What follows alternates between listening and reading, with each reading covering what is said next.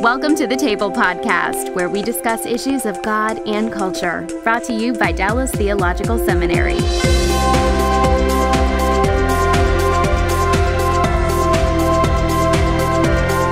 Welcome to the table. We discuss issues of God and culture. I'm Darrell Bock, Executive Director for Cultural Engagement at the Hendrick Center at Dallas Theological Seminary in Dallas, Texas. And my guest is Roland Warren of CareNet.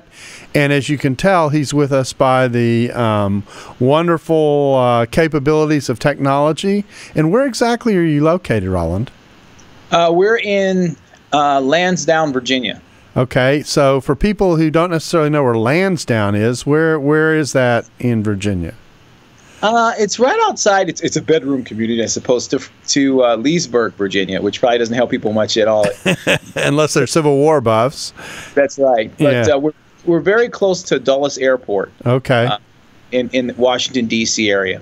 Very good. And you are CEO of CareNet, and describe what CareNet is.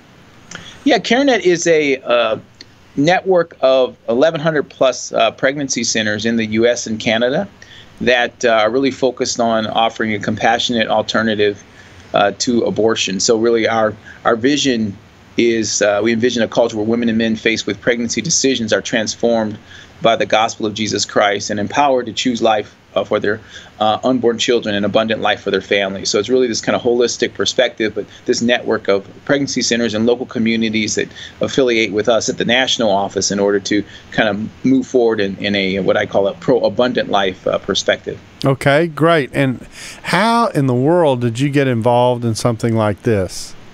Yeah, it's interesting you say that. I always tell people, some people are old enough to remember there used to be these old commercials for the Hair Club for Men. I don't know if you remember that or not. Yeah, I'm of limited capabilities in that regard. So there's this guy who was president of this company called the Hair Club for Men, and it was about trying to get men hair. And at the end of the commercial, he would always hold up a picture of himself bald. And then obviously in the commercial, he had a wonderful head full of hair, and he would always say, "I'm not only the president, I'm a client," that kind of a thing. So I always use it as a joke because it's a great lead-in to how I got involved around the issue. When I was a 20-year-old college student, I got my girlfriend pregnant, and we were encouraged to abort. We instead got married, which was our plan, and been married for 36 years, so I really was sort of confronted with the whole notion of an unplanned pregnancy and becoming a father in that context. And so that really kind of set me down this path where the life issue was something that was something I had to consider at a very, very early age in a relative sense. And I'm thankful that we made the decision that we did. So over time, God just kind of led me down the path to CareNet. So this is not just a theoretical exercise for you by any means. This is something you've actually lived through the decision-making process and everything else associated with it. Yeah, absolutely. And it's really shaped a lot of my thinking about the issue, certainly on the fatherhood front. Prior to coming to CareNet, I was president of an organization called National Fatherhood Initiative for about 12 years, which was focused on connecting the hearts of fathers to kids.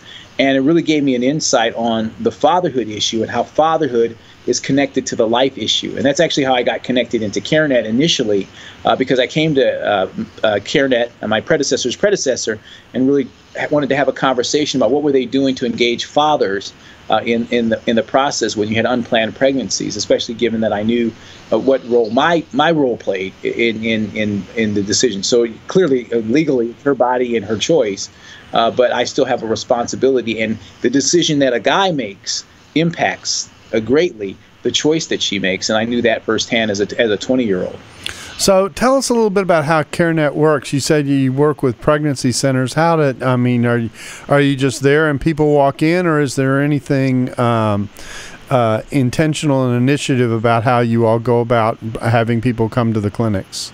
Okay. Well, CareNet, I'm in the national office, so we're an affiliate organization, an umbrella organization that provides cover, training, technical assistance, marketing support, all kinds of resources to help the network of pregnancy centers, which are their own 501c3s, do the work that they do. So the clients don't come here. Although we've had before, but they go to the local pregnancy centers, and the pregnancy centers are there to offer them compassion, hope, and help to help them make a pregnancy decision, and certainly what our objective is and our goal is to help them to make a decision to bring their child into the world. Okay, so I take it these pregnancy centers are they independent pregnancy centers, or are some of them affiliated with another organization and you just help them and give them additional support? How does that work?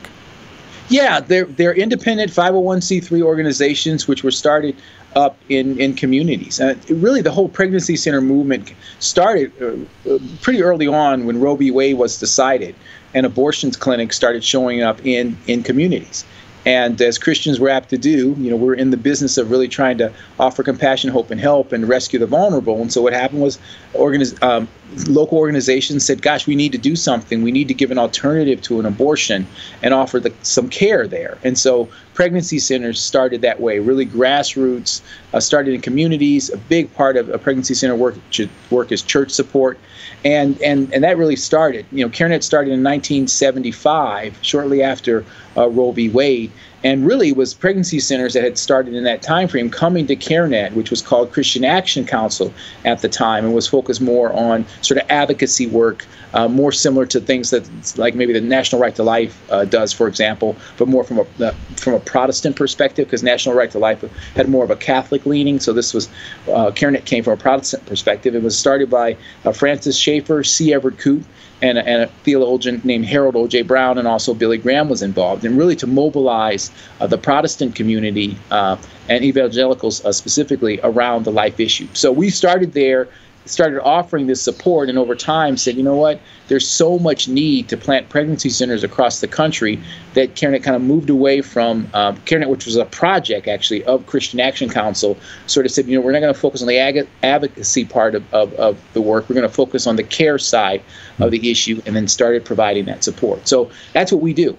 Okay, so there probably then two levels of our conversation, and that is helping people understand pregnancy centers and how they work and that kind of thing, and the kind of work that they do, the kind of support that they give, and then how CareNet stands above them or surrounds them with support. So let's go in that order. Let's talk about the pregnancy centers. We've had some discussions with Brian Fisher, who works with a set of pregnancy centers around the country that provide a whole array of support, and actually in some cases initiate contact with prospective people coming into the pregnancy center in the hopes of having them have a conversation in which they can encourage them to bring the child to term as opposed to aborting.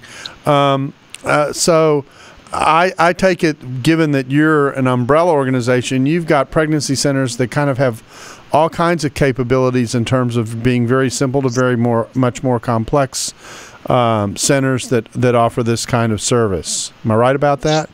Yeah, no, absolutely right. In fact, when Brian's organization actually got started initially, CareNet was one of the organizations that they came to for assistance, because we have 1,100 pregnancy centers, and I think there are a few centers that they now own, but the majority of the centers that are kind of connected in are actually affiliates of CareNet. So that's a big part of kind of what we do is providing that level of support for folks that are there. Some of the centers, the vast majority of them, about 70% of the centers, are medical. In other words, they have some type of medical service where they're doing ultrasound or STI testing or something like that. All of them, the other ones that aren't doing that, are really offering more of on the care side, offering material support in some way, shape, or form in terms of what they do. But frankly, the biggest thing that pregnancy centers really can do is really kind of elevate the conversation around the issue. I think wholeheartedly, that the goal of the pro-life movement, it may sound a little interesting to say, but the goal of the pro-life movement is not just ending abortion. I think that's a strategy or a tactic, but I think the goal of the pro-life movement should really be making sure that children not just have life, but have abundant life. So it's not just about saving a baby, it's about raising a child. You just don't want that person to come in who's delinked fatherhood, motherhood, sex, and marriage, and then ended up with a pregnancy decision to leave with those things delinked and not consistent with God's design, because guess what will happen? They'll leave, and then they'll come back later with a new crisis and a new baby. So we try to really make sure that our model is not retail. Our sign shouldn't say "Thank you, come again." Yeah. Burger King, or frankly, like Planned Parenthood. Our sign should say, "Thank you, don't come again," not to be served, but to be service to others. So it's really modeling what Christ did with the woman at the well. So I always tell people the woman at the well yesterday is the woman at the pregnancy center today.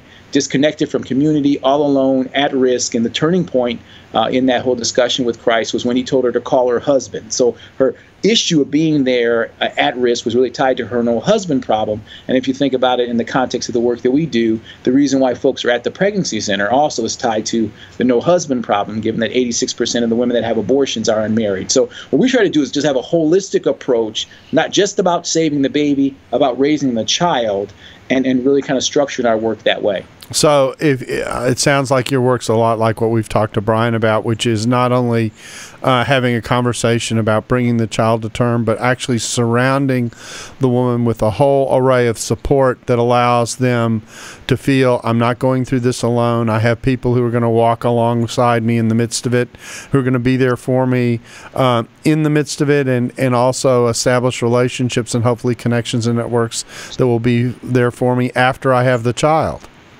Yeah, but I think true. But I think it's different in a sense in terms of the narrative that we try to articulate. I mean, the story that God gave me, I call it the nativity story that God gave me, that really frames our work and a real focus for our work, is really this notion about family and the role of family. So if you look at if you look at the whole story of the birth of Christ, right, which Christ was an unplanned pregnancy from a human perspective, right? Yeah, so right. Right. She faced all the similar kind planned of at one level and unplanned at another. Yeah. And what Mary was feeling at that moment, I'm sure, it's the same kind of thing that my wife was feeling. Mm-hmm. Same. Any woman walking into a pregnancy, how am I going to tell my community? How am I going to support all these things? And what did she do? Right? She chose life. In other words, she said, "Let it be unto me as you have said." Mm-hmm. But what did God do to make sure that Mary's unplanned pregnancy wasn't a crisis pregnancy? He sent an angel to Joseph, who in many ways was much like an abortion-minded man. Hopes and dreams for his life with Mary, that didn't include a child at this time and in this way. And the angel was very specific in terms of what he said to Joseph. The first thing that he said was, "Do not be afraid to take Mary as your wife." Not your baby mama, not your boo, not some other thing, but your wife. Mm-hmm. And so really, the key there, and that what you see here, and this is a real big difference in terms of what CareNet's doing, is that we're not just focused on the sanctity of life. We're focused also on the sanctity of marriage and family consistent with God's design.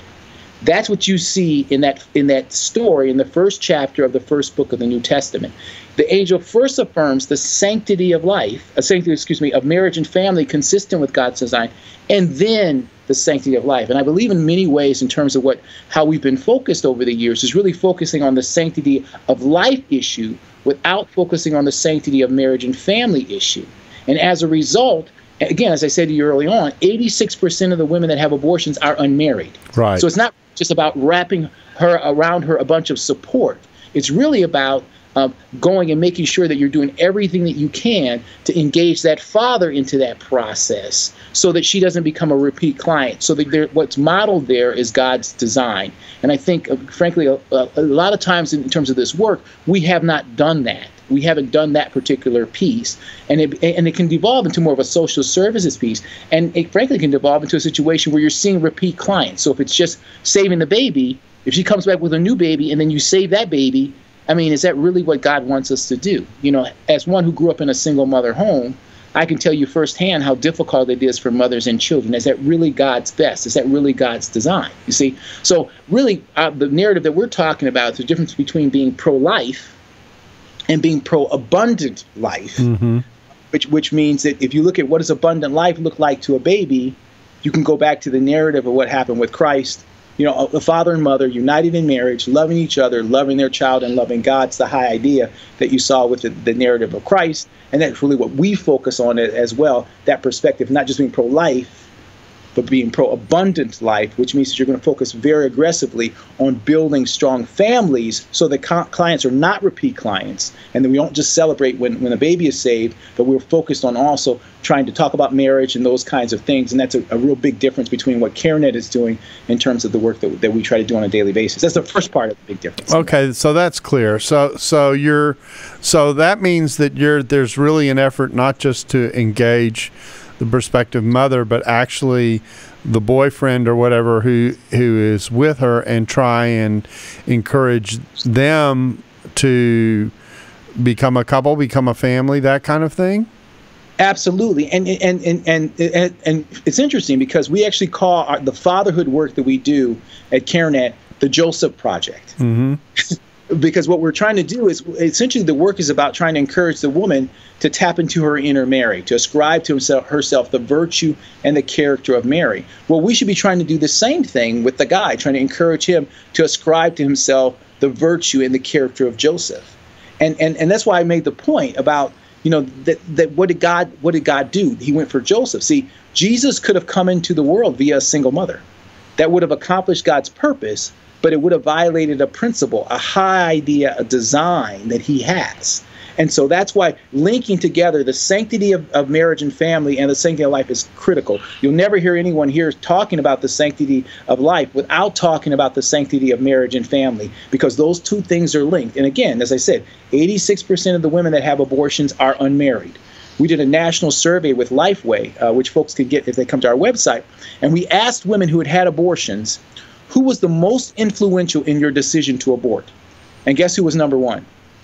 The father. Far, way ahead of mother, girlfriend, best friend. The father was number one. But if you look at how the movement's been framed for nearly 40 years, it's been focused either on saving the baby or the woman and the baby, but it has not been focused on this notion around forming families and God's design for families and that high idea that's there, and that's part of it.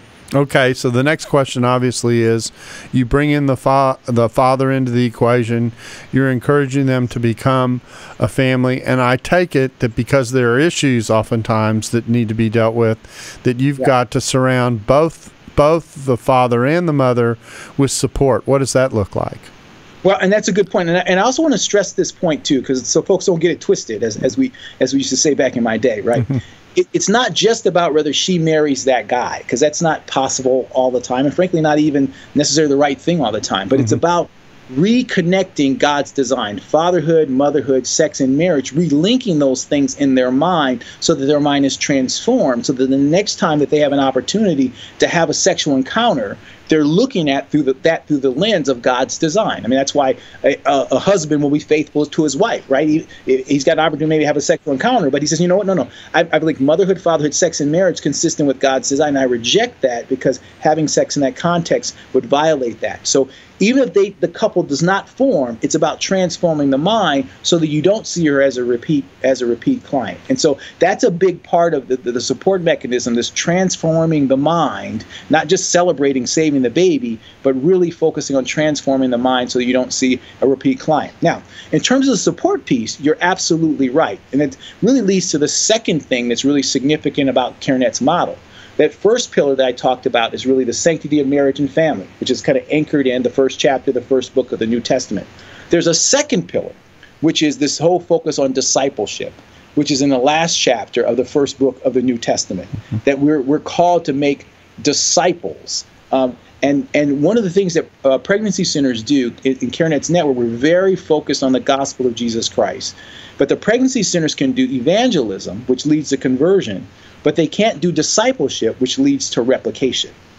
And so a big key part of what we are also doing, particularly through our Making Life Disciples initiative, is equipping churches to have pregnancy care ministries in the church so that clients can move from pregnancy centers to the church for ongoing support and discipleship.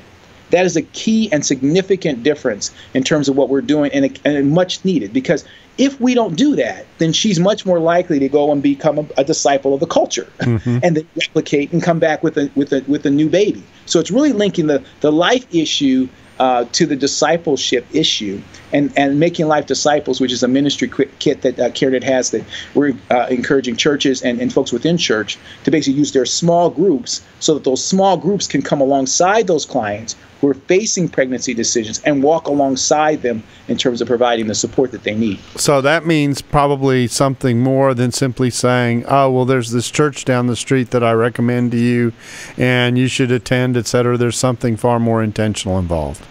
Absolutely. You know, one of the things I tell people all the time is that when you look at Jesus's model, he had both a retrieving and a receiving model, right? Some folks he retrieved, like the disciple, like, hey, you, drop your nets. I'm going to make you a fisher of men. You up the tree, come down. We're going to have a power lunch, right? Mm-hmm. But then there are others that he received, like the woman with the issue of blood, right? So we have to have both a retrieving and a receiving ministry in terms of what we're doing around the life issue. And you see that very clearly with Peter. When Jesus asked Peter, when Peter said, hey, I want to come out the boat in the storm to you, Jesus received him, said, come on, the water's fine. But when Peter started to have trouble, Jesus didn't just keep saying, well, just keep coming, right? He went out and he retrieved him. Well, that's the part, in my view, that's been missing in terms of this whole life issue. The church, if we're going to be the hands and feet of Jesus and model what Jesus did, the church has to be both in a retrieving and receiving role, which means the church has to be receiving clients from the pregnancy center so that they can be transformed to become disciples of Jesus Christ. And what you do when you do that, say, you know, if you view the issue through the lens of just material support, see, then you're, in my view, you're not really viewing it from a Christian narrative fully. You really should be viewing it as a discipleship issue. If you believe that helping someone who's facing a pregnancy decision is good work, all good work that Christians do should equal discipleship, right? Everything that we do, water for the thirsty, food for the hungry, clothes for the naked, well, compassion for the pregnant should be viewed. So you should look at, when you see someone facing an unplanned pregnancy from a Christian perspective, if you just say, well, gosh, what kind of support does she need, and diapers and this, that, and the other, again, my view is that you're aiming too low. You're not rendering unto Caesar what is Caesar, unto God what is God's. The first thing you should say in your head is, she needs to become a disciple of Jesus Christ. The child growing inside of her needs to be a disciple of Jesus Christ. The guy who got her pregnant needs to be a disciple of Jesus Christ. And you can't do discipleship without doing material support, in the same way that, you know, Christ said, look, if you see your brother or sister in need and say, be well and be fed, what? The love of God is not in you. So by focusing on discipleship, you get material support, right?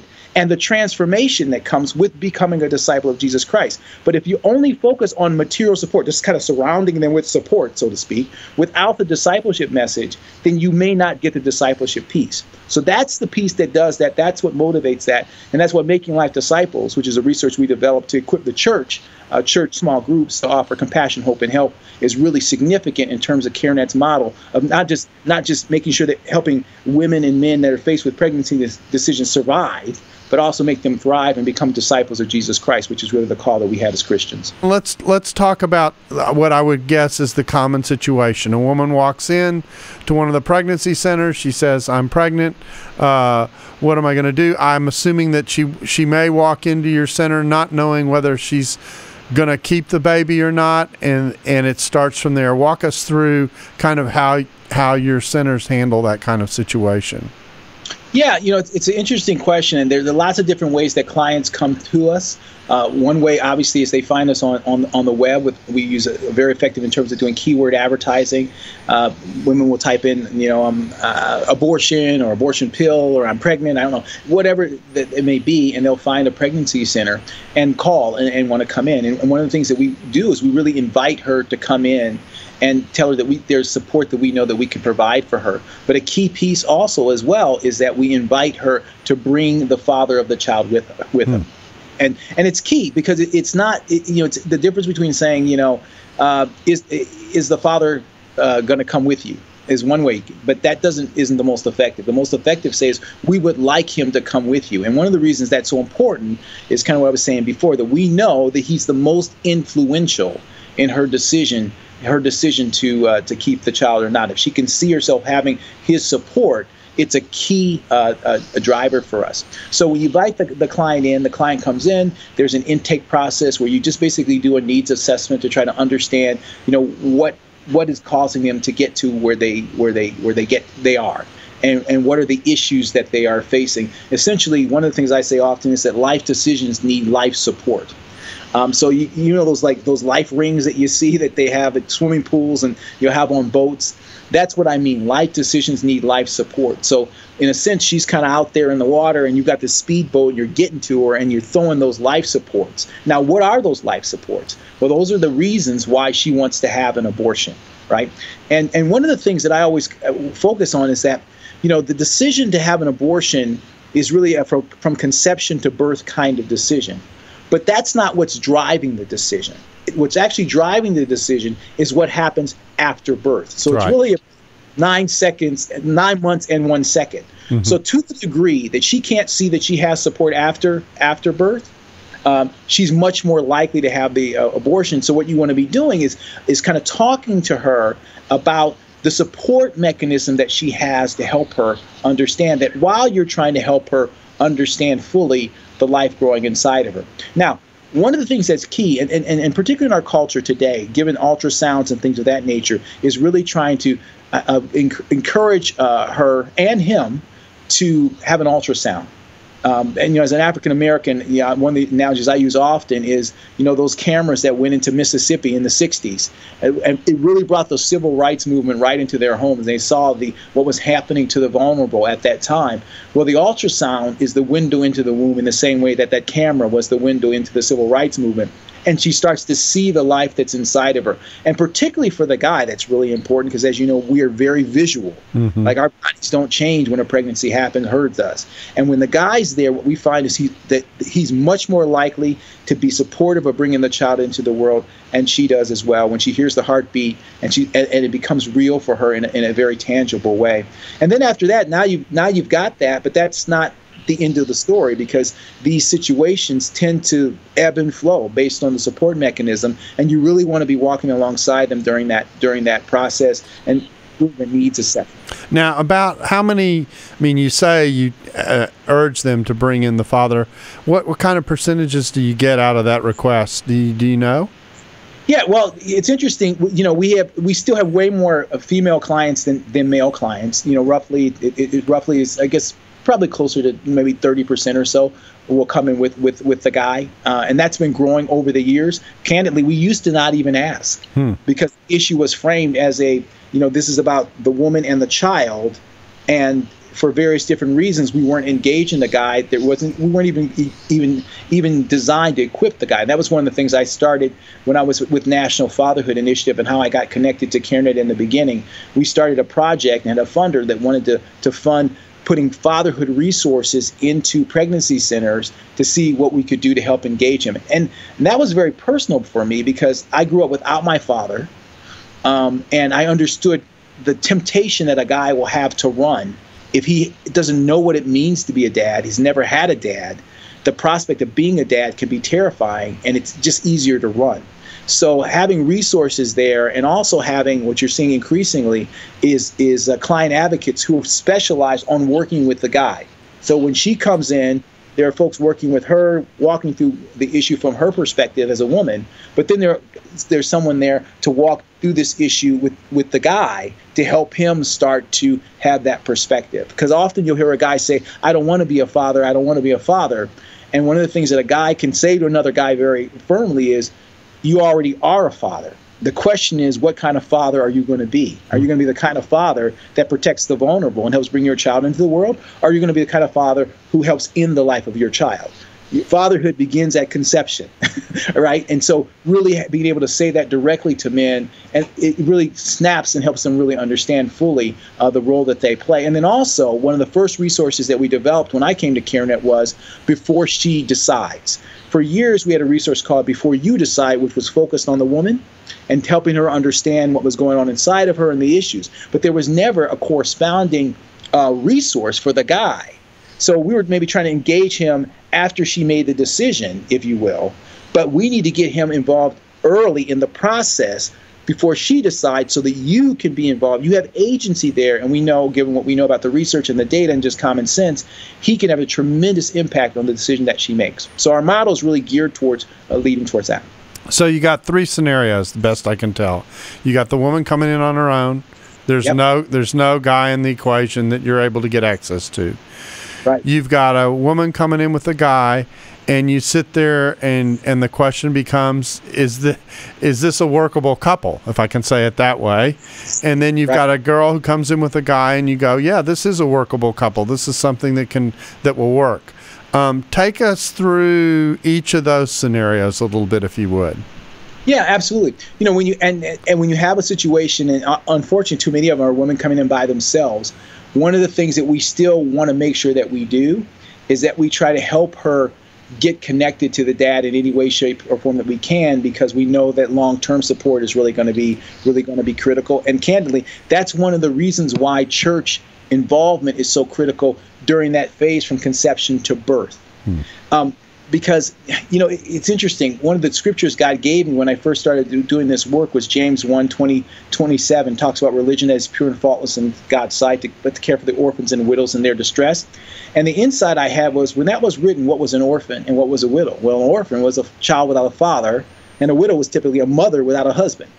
And so what we have in our pregnancy centers are cultural orphans and widows. And the church has a very, very specific call to orphans and widows, which means the support that single mom's going to need, who makes a life decision, her knowing that early on in that process from conception to birth is critical to her making the life decision, which is why the church needs to be in the retrieving ministry as well. So that's what we want to do. We want to make sure that she's got that support within the church, and trying to do our best to connect her to the church so that she's what's modeled for her. Even if she never has a husband or a husband for herself or a father for the child, you see that modeled in the church so that her child can aspire to have that from that perspective. So we want to really do that and model that. When it's a couple that's coming in together, again, church support and that involvement is important. Why? Because that couple needs someone to help them understand what a good marriage looks like. If they come from a community where they've been to more baby showers than wedding showers, how are they supposed to do that? Well, we've got folks in the church that have been married for decades. Could you walk alongside a couple who's facing a pregnancy decision and help them see what a healthy, godly marriage looks like, and link with them? So all of this stuff, in my view, all roads lead to church involvement around this issue. And one of the things I say all the time is that, look, you know, our churches, we have these small groups in churches, right? And most small groups are about us loving us. Right? It's us loving us. Somebody new tries to come to our small group. Sometimes we're like, hey, you're going to mess up our feng shui. You got something going on here, right? What if our small groups were about us loving them? What if, as a small group, we got trained with a research like Making Life Disciple, and we went to the Pregnancy Center Network and said, listen, when you have a client, we want to walk alongside that woman, or we want to walk alongside that couple so we can help them with the reasons why they want to have an abortion. Maybe they don't have a place to live. You got somebody in your small group got an extra room. Maybe he doesn't have a job. You got a small business. Will you hire him? Maybe she can't get to her prenatal visits. You're retired. Can you take her?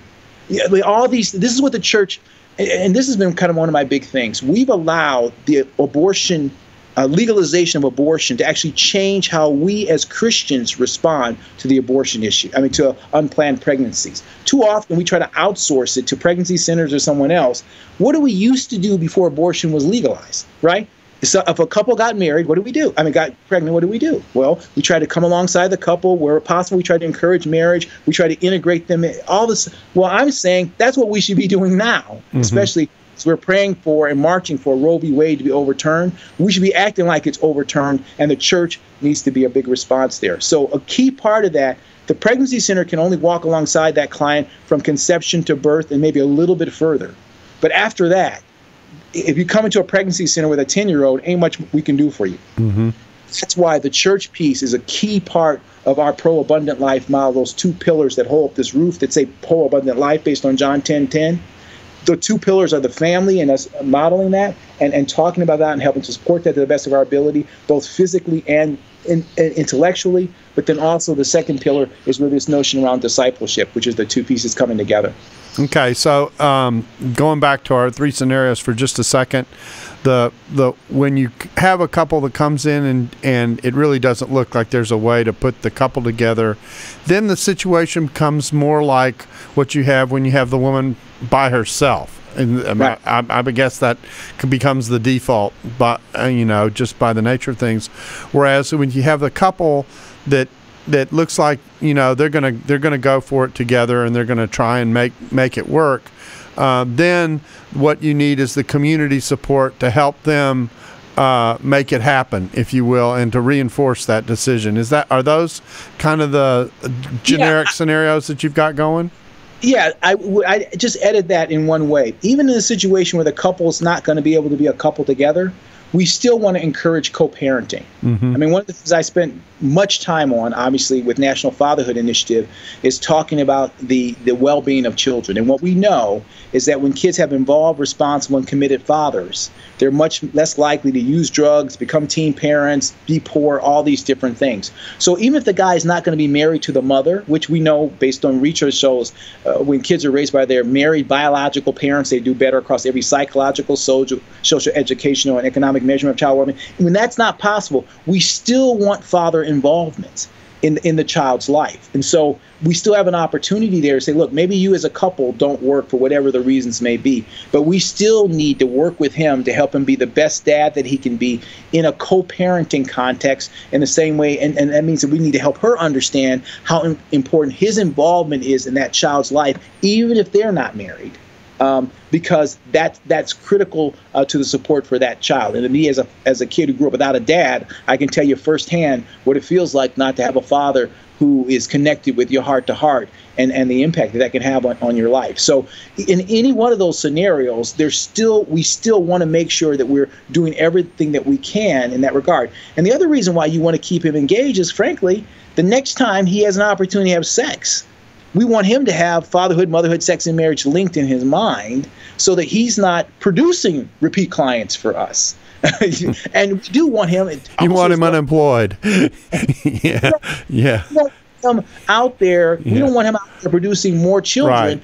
Become clients for the pregnancy center. So in all three of those scenarios, there really is a role for us in terms of that transformation that needs to happen. Okay, there's one more scenario that's in my head before we move on and talk about the other initiatives that you all supply, and it is, okay, so you've got a mother who comes in, she has a father, they don't work as a couple, she has the child, but then she gets married to somebody else. So now you've got a two-father situation, at least in one sense of the term. Do you all deal with that very often? Does that happen on occasion? Yeah, that's kind of more downstream. That's for pregnancy centers specifically. That's more downstream. But the churches will face that situation. Absolutely. It is the step parenting, co-parenting dynamic, which churches, are increasingly becoming more adept in terms of dealing with. The scenario that we didn't talk about that's more likely is the opportunity for adoption. Okay. And that's the one where there's opportunities there. And again, having the father involved and supportive of that process, where they as a couple don't feel that they can marry or raise this child, we want to make sure that she understands that adoption is a life-affirming option for her. And that's one of the other things that we talk about. We talk about single parenting, married parenting, adoption as well, and then co-parenting are the kind of the four scenarios that we talk to. And those are the things that we deal with more so than kind of stuff that's downstream after conception and birth. Okay, now you mentioned to me that there are kind of two other initiatives that CareNet is involved in that we haven't talked about so much. Why don't we go through those, and you can take them in whatever order you want. Sure. Yeah, sure. One of the other initiatives that we started in 2012 was something called the Pregnancy Decision Line. And the Pregnancy Decision Line is basically a call center, if you will, that we have here at CareNet, where folks find us online through keyword advertising, and they'll call our number, the Pregnancy Decision Line number, and they are facing a pregnancy decision. And the objective of the Pregnancy Decision Line is to coach them to a life decision. So these are long calls with someone. You can think about almost like a suicide hotline type thing in terms of the framework. And we get calls from women and from men. About 80% are women and about 20% are men, with someone who's facing a pregnancy decision. Often they're looking for an abortion. Our first thing we say is, look, we can either provide or refer for abortion, but we think we can help you. And then we talk them through that perspective. And it really is about helping that client who may never darken the door of a pregnancy center be able to make a life decision. So that's a key initiative. If it's necessary, then we will refer them to a pregnancy center, and we'll do a warm handoff. So we'll have them on the phone, and we'll connect them to a pregnancy center when possible, so they can come into a pregnancy center for additional support.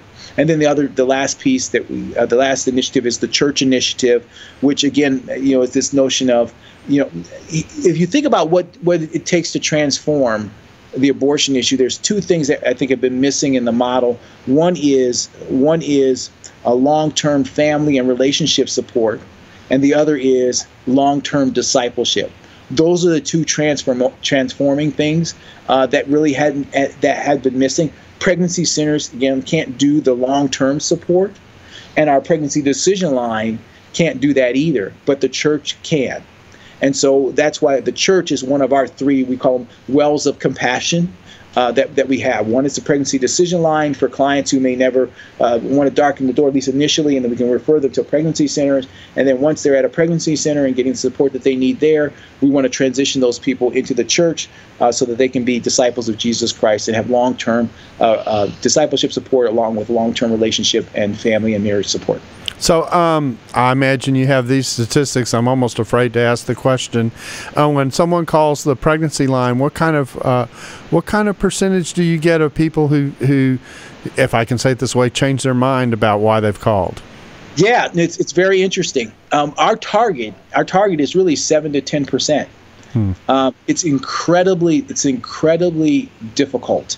As you can imagine, with those calls, and which is a very, very good number. It's like catching a fastball with no mitt. I mean, it really is. The calls are coming in, and if you think about that, it's pretty amazing. It's like, I mean, it's kind of an interesting thing. It's like if you go into some place and you're looking for a certain thing, and they say, I don't sell that thing, I don't have that thing, nor do I refer for that thing, but I think I can help you. And you stand there and you continue to engage.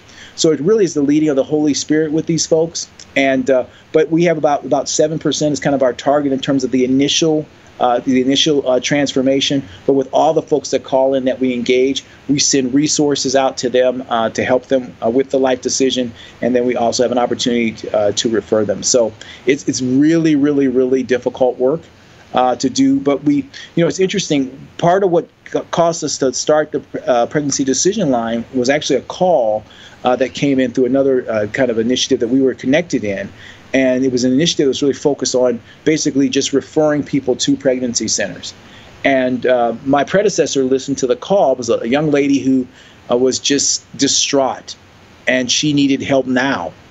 And the call center was only equipped to just refer. They didn't have counseling and coaching skills. And my predecessor listened to the transcript of that call. It was just heartbreaking.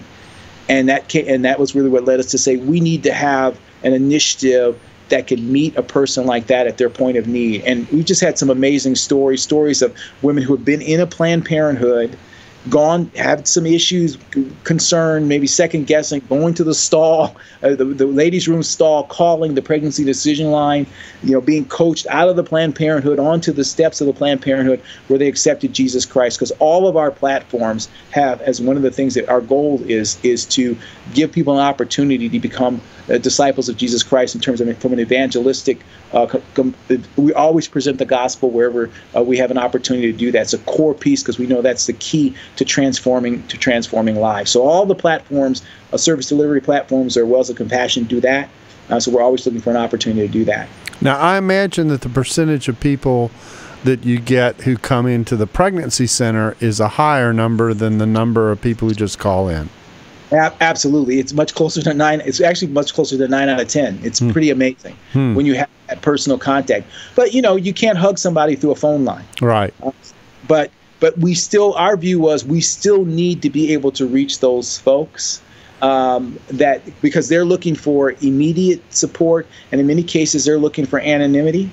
And they may not make a decision in that call to change, but we're giving them information and we're engaging and we're talking to them and we're giving them a perspective that they would not have had if they went to Planned Parenthood or some other piece. So in terms of what people tell us, that's what we know. But we know that God's word does not return void. And so we're out there just delivering that message to folks, a message that they would not have normally gotten if they had called, some abortion clinic that really, frankly, was looking for just a retail opportunity where we're talking about a transformational relationship. So it really is important to be able to get that person to the facility in order to have a face-to-face conversation about these decisions. Well, I would probably answer that differently. I would say it's really I'm a business guy by training, right? So the way I kind of think about this is that you got the client here that has a certain set of needs, and then you have service delivery platforms that can deliver those needs. What's really important is that you get that person into a context where you're having a relational conversation with them, whether it's at a pregnancy center, whether it's at a church, whether it's at a Starbucks. That's the power of our movement that we haven't been locked in. So if you lock yourself into a platform, kind of mindset, you actually hurt yourself. One of the analogies I use often is Borders versus Amazon. And Borders outsourced their online business to Amazon because they wanted to focus on their core business, which was bookstores, because they thought people need bookstores in order to get books. Amazon was focused on turning every home into a bookstore. They understood what it was. Well, we have the same dynamic here. Our secret sauce, which is the amazing aspect of the gospel of Jesus Christ, is us, the believers. And we are mobile. And the gates of hell cannot prevail. And that's the advantage that we actually have over the abortion industry. They need a physical building in order to do what they do. Even though they can still do medical abortions with pills and stuff like that, and they're trying to do telemedicine, the vast majority of abortions probably will always be surgical. They need a facility. But we are mobile. We are people. And whenever somebody makes a pregnancy decision for life, it's not because of physical structure, but it's because somebody came alongside them like Christ did and offered them compassion, hope, and help. So we're looking for as many ways as possible to be able to do that. Well, thank you, Roland, for helping us with this discussion. And we thank you for joining us on the table and hope you'll be back again with us soon. Thanks for listening to the Table Podcast. For more podcasts like this one, visit dts.edu/thetable. Dallas Theological Seminary. Teach truth, love well.